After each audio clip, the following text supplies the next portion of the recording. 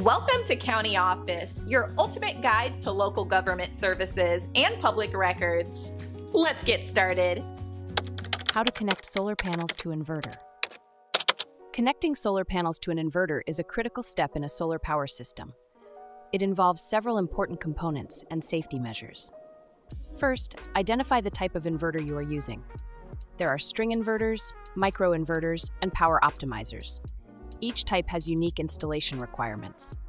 Next, ensure that you have the appropriate tools. Common tools needed include a screwdriver, wire strippers, and a multimeter.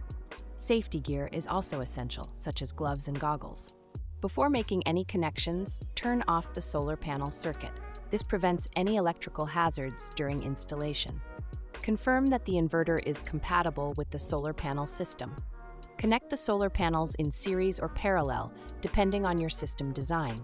Series connections increase voltage, while parallel connections increase current. Once the panels are connected, run the DC wires from the solar panels to the inverter. Ensure that the polarity is correct, matching positive to positive and negative to negative. After the DC connections are secure, connect the inverter to the electrical grid.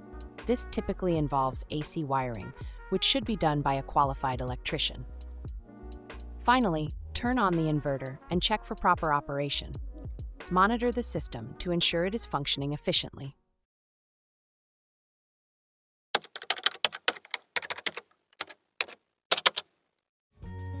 To learn more, check out these links, which you can click in the description below. And feel free to comment your questions. We're here to help.